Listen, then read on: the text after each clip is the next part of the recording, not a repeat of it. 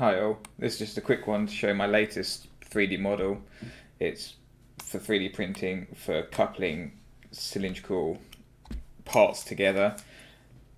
I found myself needing to have these sort of connections mainly in drones to have battery compartments, and to model them each time took a while. So this is now a parametric version which should be scalable for your uses. So it comes with a drawing with the definitions of the measurements, and this pulls directly from the model. So you can see the idea is that you have locking tabs that go in and then slide together, designed from a DSLR style camera, and there's clearance angles. So there's also a PDF which is much clearer and doesn't change, but it's quite a good reference to have up. So when you want to actually design something, this is a 3-prong coupler, but if you open up the SolidWorks equations, you can see here that we have the letters that correspond in the drawing to each of the measurements. So I'm just going to make a 4-prong, so I'll make a from 3 to 4-prong, so that's locking tabs is 4.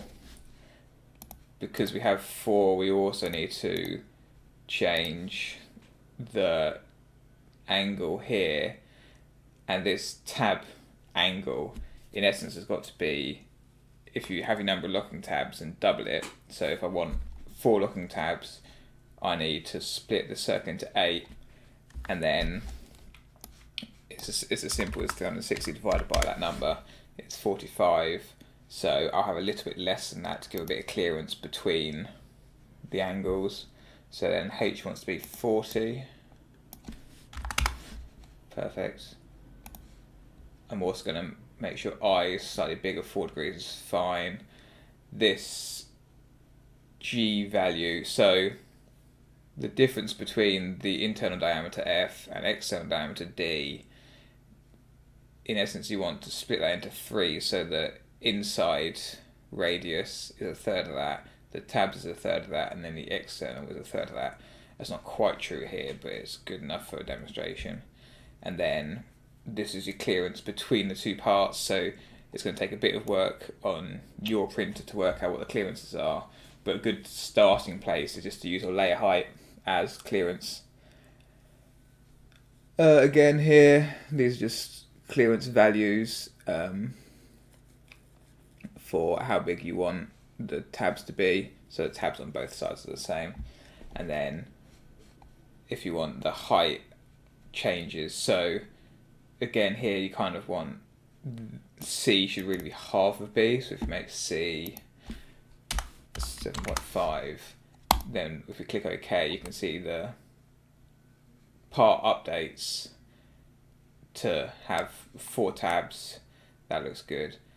The thing with the tabs is sometimes it will not combine into a solid part, so you just hold Control, right click, combine, add, and then it does.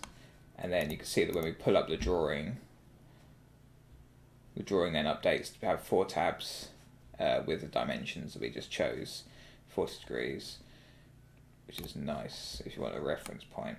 And then again, if you want a large diameter, so say you want F at the moment is 70, say you want a 100mm internal diameter, then F would be 100. That. D, I'll just make 115. Does that sound good? Yeah. And E, I'll make 5. And there you can see we scale up. Oh,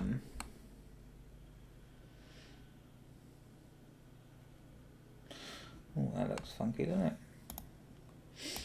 So in essence what I've got now is that this external part, 8.5. Oh yeah, it should be half of a third of this because it's a radius. That's what I've done wrong. So that shouldn't be 5, that should be 2.5. Let me rebuild that, there we go. Now that looks better. And then we have the OD and ID that we need as parts. So if we save this, or we can either print 3D and then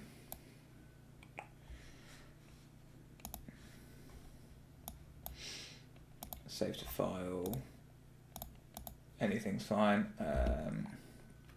Save as copy, so let's overwrite that, yeah. And we put up, I'll use Prusa Slicer,